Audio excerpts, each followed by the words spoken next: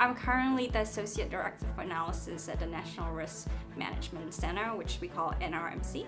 My interest in becoming an aerospace engineer stemmed from the fascination when I was a young 14-year-old watching aircrafts and then finally building my own model airplane.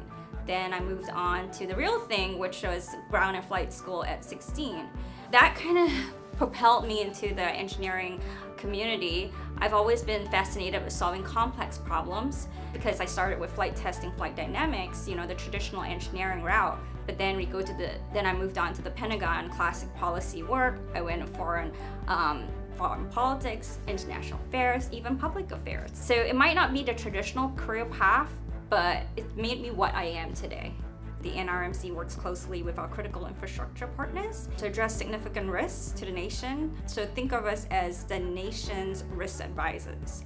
We have the critical risks, right, to our critical infrastructure. We look at the consequence analysis and the kind of the factors levels and the interactions and cascading effects so we can make better data-driven solutions or decisions.